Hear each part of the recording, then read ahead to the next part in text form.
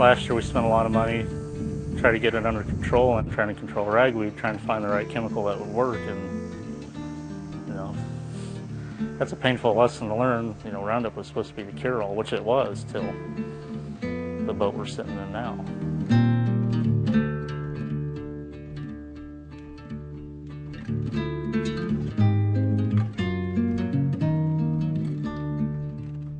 We warned the companies that there is going to be a problem down the road if we become a one chemistry based agriculture. Obviously, the nature finds the way to win.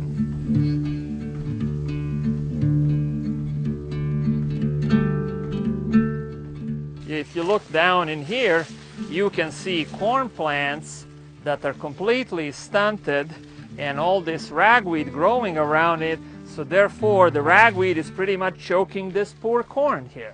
And if you don't do anything for a few years, this whole field is going to be a monocultural stand of giant ragweed. Do you help unload corn? My daughter, she's got asthma.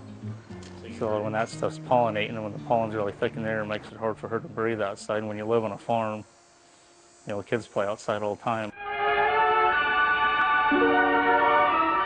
For years, Dow research technicians have experimented with organic herbicides to control weeds.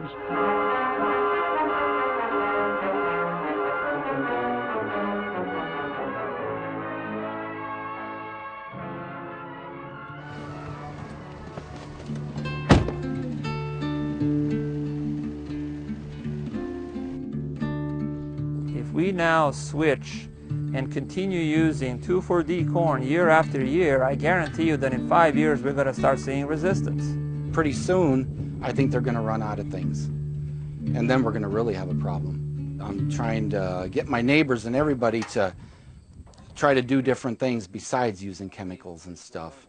And some of them are listening and some of them are not.